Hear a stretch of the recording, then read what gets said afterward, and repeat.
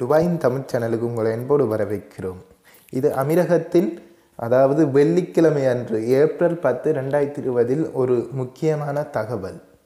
இத்தகவல்களை அனைவருக்கும் பகிர்ந்து கொள்ளுமாறு கேட்டுக்கொள்கிறேன். முகக்கவசங்கள், கையுறைகள் சாலைகளில் வீசினால் 1000 திரம்ஸ் அபதாரம். அமீரக போலீஸ் எச்சரிக்கை.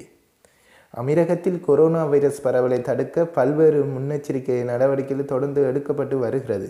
இதனால் சமீபத்தில் பொதுமக்கள் அனைவரும் முகக்கவசம் அணியுமாறு அமீரக அரசு பரிந்துரை செய்தது.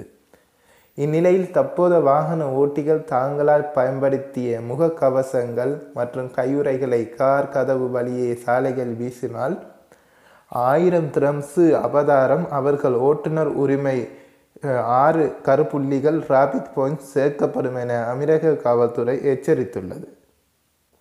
கொரோனா வைரஸால் அமீரகத்தில் மேலும் 376 பேர் பாதிக்கப்பட்டுள்ளதாக ஐக்கிய அரபு சுகாதார மற்றும் தெரிவித்துள்ளது.